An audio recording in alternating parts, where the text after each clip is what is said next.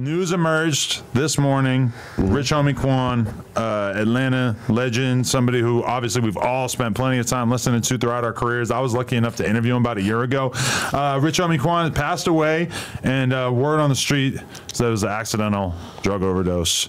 And yeah, so it's a very sad situation.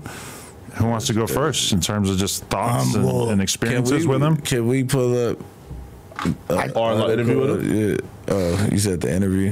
What you want to pull up? I just wanted to see the article of it. I was going to say that, you know, just remembering when Some Type of Way first came out and what an impactful record that was. He changed music. You really couldn't go anywhere without hearing that. And I feel like he's an understated influence in the transition of Atlanta being predominantly like a straight rapping based city to like, you know, the typical rapper is going to be more melodic coming out of ATL. Yeah, he started. He was a big part of that. I'm not going to give him sole credit. No, he started the YFN Lucci style flow. Yeah. YFN Lucci took this flow, tweaked it, and made it something that was more grand. Or where I feel, I mean, not to cut you off for too long, but where I feel Rich Homie Quan didn't really reach out after his 2-year run, or was probably 3, and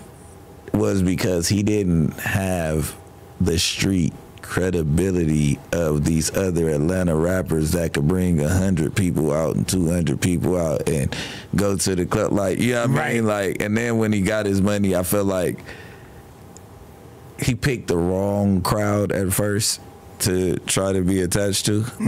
You get what I'm saying? Yeah, absolutely. And it kind of made him look weird to other people because he was with another crowd when he first started. You know what I'm saying? Right. I mean, and then whatever the inevitable highly publicized fallout with Thug, I mean, because they were like that's really was the beginning of him kind of like fading into less prominence. Although will we not say that Please Get the Fuck Out My Face was like Please Get the Fuck Out My Face was Thug's introduction to being the hardest rapper in Atlanta, because it was a debate between him and Rich Homie Quan. And every song that they had together, Thug with this new sound, it kind of outshined Rich Homie. I feel like that was like the base of the problem.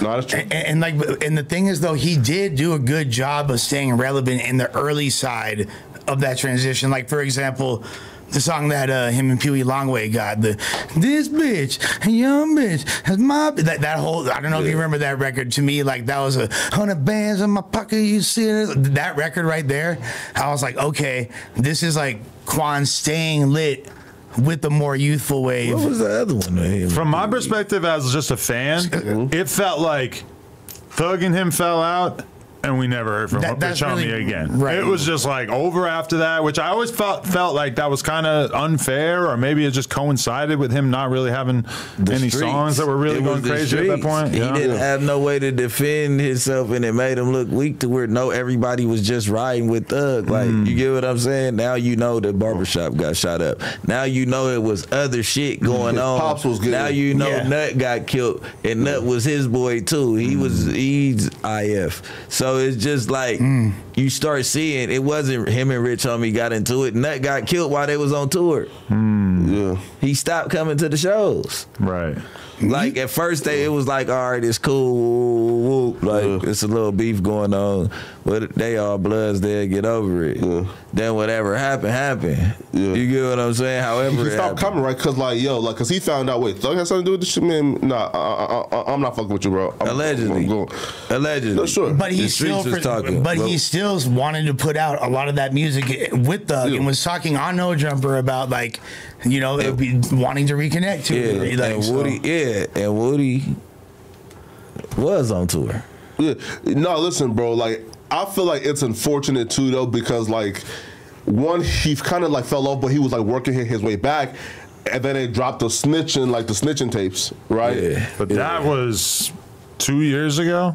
No, or less, because it was after my interview. Yeah, it was less than 2 because no, that was like 6 months ago, right? It was like a year and change ago. The news been over for like 6 months. The cool part is I had brought up it was brought on the news. I had brought up on No Jumper that that I had heard snitching allegations and this and that a long time before that, and fools crucified me for it. And I had like fools in my inbox from Atlanta talking all kinds of shit, and then that came out. And it's not like I'm never happy to hear news like that, but it's like, you motherfuckers, I've been said that. Rich Homie, he denied it formally in October of 2023, so about a year ago, but I believe it was a little bit before that. Like it was July 2020. Yeah, it was July? Yeah, right. Yeah. Oh, yeah. You see where it says... Yeah, around July is when that shit came out. And I don't feel like we saw a lot happen after that. Like, how much music has he released since then?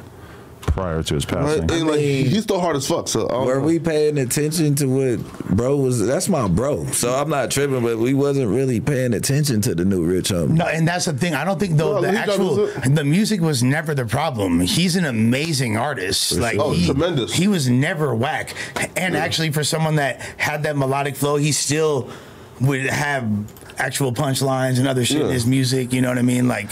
Yeah. That you see like the Rilo Rodriguez's of today doing that. I don't know. I'm not going to say that's the direct lineage, but his influence is understated, and our condolences to him and his family. This is horrible news. Yeah, that shit is crazy. It's horrible, man. Listen, man. Like, and I don't know how many times we would have to say it or do this, man.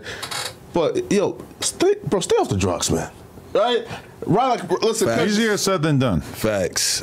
Bro, just stop taking it, right? But okay, you haven't done it, so it's easy to say that. Like, for people who actually do drugs, that advice does not sound very valuable, to be totally honest. Yeah, like, for sure. It's like telling me stop eating. Yeah. No, I wasn't gonna say. That's the most self-aware thing. I respect you saying. No, but that is like a guy with a super healthy metabolism who's in great shape saying like, "Hey, fatty." Yeah. Don't eat the burger. It's like, I mean, I've been doing this my whole life. I'm used to it. It makes me feel good. I like it. Gives me a reason to live. While he's eating the burger right next to you in shape. Yeah. It's not. It's obviously it's not something anybody wants. No one aspires to be a drug addict. It's it's very unfortunate. And of course, as an individual, we have to bear responsibility for the bad decisions we make. You know what I mean? But right, which is why it's kind of like, for example, right? It sucks when you find out like how people die. Because there's certain deaths where, like, we can have a lot of sympathy for, meaning, oh my God, bro, that's just so fucking unfortunate. But overdose ain't one of them deaths. Right? Like, where's right? He got unlucky. He rolled the dice. Yeah, exactly. You feel me? Right? Like, we're like, oh my God. Right? So we don't feel bad if we don't feel bad. If someone gets killed, I'm like, oh, fuck. Okay, I did, presumably, the thing that killed him, I did the other day on this podcast. Swifty Blue gave me a goddamn 10, and I took it. You took drugs from Swifty Blue, and you thought... And I had a few people hit me up and say, why are you taking Swifty Blue drugs? Hey, man. But I'm just saying, man, we all roll the dice. I love Swifty, but I wouldn't necessarily trust a drug from out of his fucking pockets. That's how good the 10s are. You'll take one from Swifty Blue. I know it's fucked. You feel me? So we're not sad? We're sad. Did you have a point in your day where you were like, just definitely at the hospital on speed dial? You have a little Narcan. It was nighttime. I felt great. You're not a pussy. Yeah. My bad. No, never mind. That's bad. No, again, we are sad. It's unfortunate. I'm just saying that it's certain deaths where it's kind of like, damn, bro, like that's fucking unfortunate, man. I feel bad for the nigga, bro.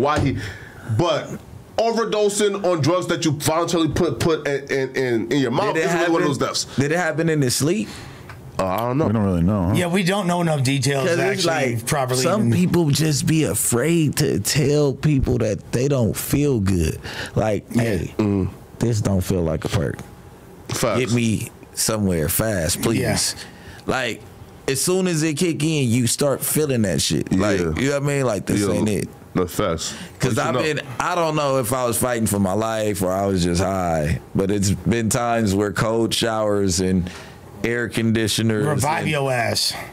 You gotta shock yourself. You gotta keep shocking yourself. And if you can't shock yourself in the first little 2-3 minutes, go to the hospital. No facts, man. Get your ass. And I'm not. It's easier said than done. But it's just like, man, don't be afraid to tell your friends that you're not feeling. Or have a fin tester, right? Like at the crib. I mean, I got a couple. That's actually not bad advice at all. Yeah, like, they're not everywhere. Is that shit like pragmatic to do in a normal situation? Like, is it pretty fast and everything? Yeah. It's just like the police little turn blue. It's like a COVID test. Thing. Yeah, come on. Nah, it ain't a COVID test. You come back faster than that. I'm just saying, at the most, it's like 5-minute process. Yeah. All my years of being around people doing drugs, I never heard anybody even mention testing their drugs one time. But I will say that when you go to those music festivals and shit, you would see a lot of people doing it at those little tents that they would have. That's what I was going to say. Like, because if they you're just buying that shit right there. Yeah. Well, if you're from rave culture, that's always been a thing. Like ravers always been testing e-pills, make sure it's since back in the day. But that's actually really good advice. Yeah, having fantastic. Narcan on deck, that needs to be normalized. And what's Narcan? Narcan is so if you overdose, Narcan is a way to potentially revive you, like you said. It reverses the opioid. DJ Vlad. Hey, we're on stream right now, just so you know. Oh, y'all on stream? Yeah. Hey, Vlad, it's Flacco, man. And Listen. Flacco says hi. Bro, I love Vlad now, man. Come on, bro. And Lush say what up too. And Lush also says hi and Break Baby. Hey, Vlad, I love you now, bro. Yeah, what up, y'all? Yeah. Break Baby on Vlad TV next week. Yeah. Oh, I wasn't going So the to game's tell been nobody. missing. Yeah. Exactly. Shout out to fucking Brick. What were I'm you calling to super tell me? geek. You going to congratulate me on my ill raps? Hey, man. Oh, man. It was cool. I think the flow needs a little bit of work, but it's your first song. Fair enough. I think the lyrical content was so on point that it kind of made up for the flow being a little goofy. Yeah, the lyrics were cool, but the flow needs a little bit of work. But, it's not like you're going to get on a bike and, start doing, wheelies on your first day. That's what I'm saying. Next time you hear me on a crazy trap or drill beat is going to be out of control. People are going to be like, how is he getting that much better this faster? Can you DJ our next cypher? Yeah, hosted by DJ Vlad. Yeah, Yeah, we're trying to bring you back to your DJ roots and get you to produce it or DJ. Host a mixtape. Yeah, we need Vlad the Butcher back. Where's Vlad the Butcher? Bring me back to my Vlad the Butcher days. Yeah, that's what I'm saying. That's what it is. Hit me up after you're done with the stream. I'm going to chop it up with you. All right, for sure. I'm holler. Before I let you go, though, man, rest in peace, Rich Homie Quan. Yeah, absolutely. For sure. That's what we were talking about. I just found out. Yeah. Actually, I did his first ever interview in 2013, right when his first song, Some Type of Way, dropped. Oh, that's crazy. His first interview. I did it The at historian. the lobby of his apartment. Nah, thanks. Vlad the historian. Sad day for hip-hop right now.